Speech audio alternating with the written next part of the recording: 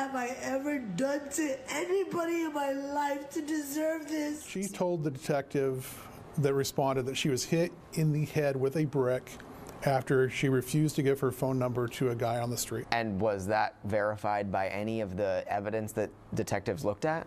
No. I want you to put yourself in a man's shoes. Pretend you're a man being falsely accused of something you didn't do. That's exactly what happened when Rhoda Osman or Osman.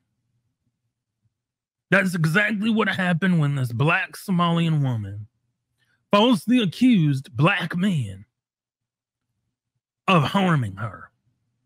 Now, the chickens have come home to roost.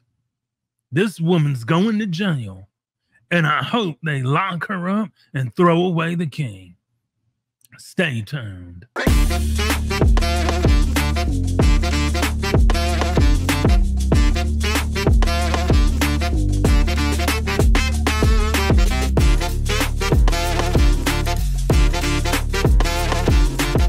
What's going on, everybody, and welcome back to another video. Don't forget, hit that like button, subscribe to the channel, tickle that notification bell.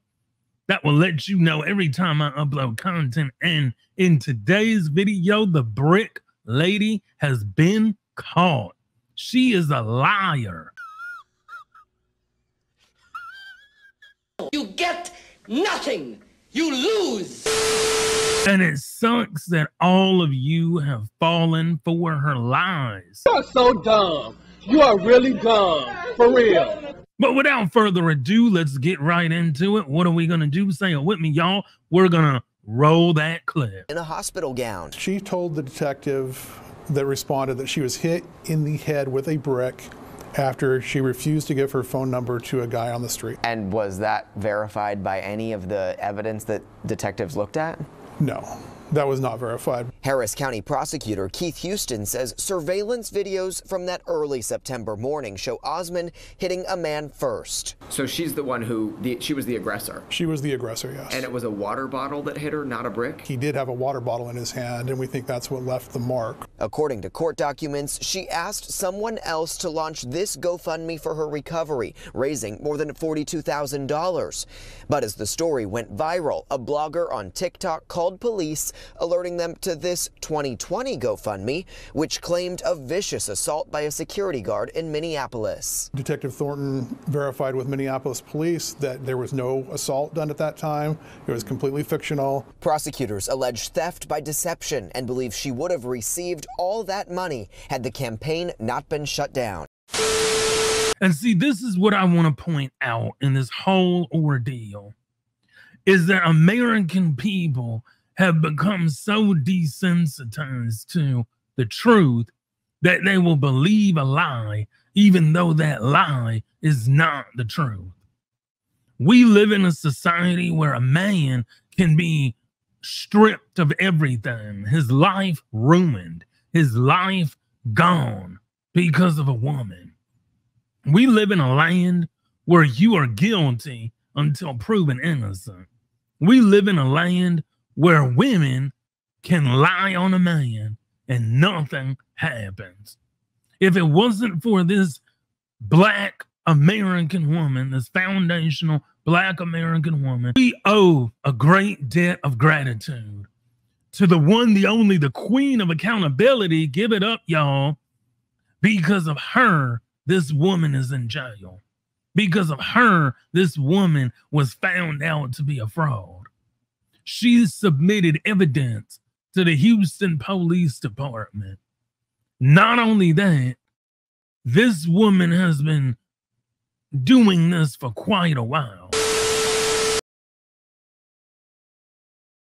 What have I ever done to anybody in my life to deserve this? I never did anything in my life. Right. To hurt anybody. Literally, a man asked me for my number. I said no, and he picked up a brick in front of so many men and was like, "What are you gonna do? And I told all these men, like, yo, why is this man got a brick on my face? And he's holding a brick. And all these niggas is watching. And nobody does nothing. And he hits me in my face, and then they all just watch. And they let that nigga get in a car. How is this okay? This is what y'all doing to women?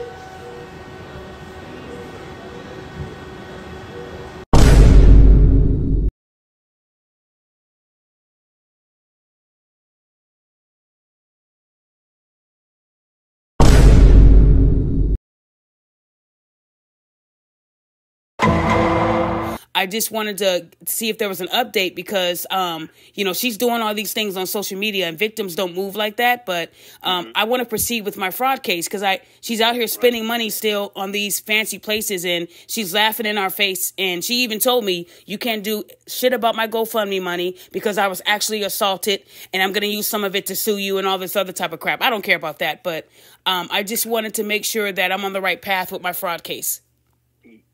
Yes.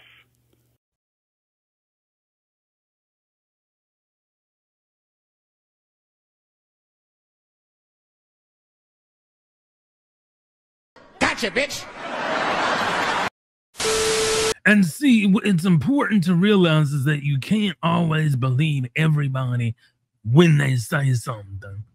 You have to look at the facts.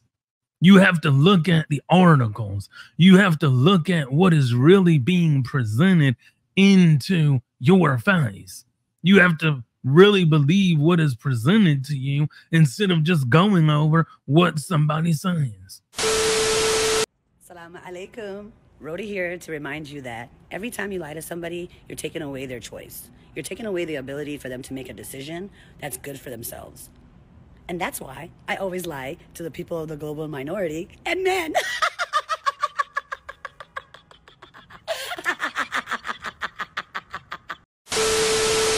If you're hit in the face with a brick, how are you able to talk? How are you able to move? How are you able to really make videos? If you were hit in the face with a brick, wouldn't you know the make, model, or color of the car? Wouldn't you be able to recite what that man was wearing, what he looked like? And your lies have now caught up to you. And this is what happens when you trust blindly. This woman scammed people out of $40K, $40,000, 40,000 plus. This woman has scammed people over. And guess what? I believe that you shouldn't get that money back. If you were ignorant enough to donate, you should be ignorant enough to realize that you just lost your money. But yes, black men, we are owed an apology. Men, we are owed an apology by the sisterhood, by women of all nationalities that came out in defense of this ignorant black Somalian. Why should you apologize? Because it's the right thing to do. And see, now the world is holding you accountable, ladies. You can't hide behind the brick lady anymore and say, all men till there's no man. Those days are over. Now, you have to be accountable and apologize for what you did to black men, to men in general, thinking we're all bad, we're all evil, based on the lie of one woman. You see, we live in a society where it's easy to trust a liar, but it's not easy to believe the truth.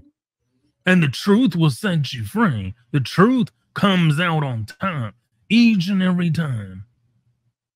But we also live in a society where women believe a lie versus the truth. They will live a lie instead of believing the truth. So before you get on your high horse and accuse a man and lump all men into the same category and then justify it by saying things like, well, men have been doing it to women for years. Men have been doing this. Men have been doing that. Men aren't doing anything. Stop it. Get some help. Now, the roles have been reversed. Now, the sisterhood has to apologize. Now, people are understanding that this woman was a fraud. And rightfully so. Anyway, y'all, that's been it for today's video. Don't forget to hit that like button, share this video, hit that notification bell that will let you know every time I upload content. Do not forget, next week on Wednesday, I will be going live and it will be a call-in show. So bring your A game, come on over, and until the next video, peace.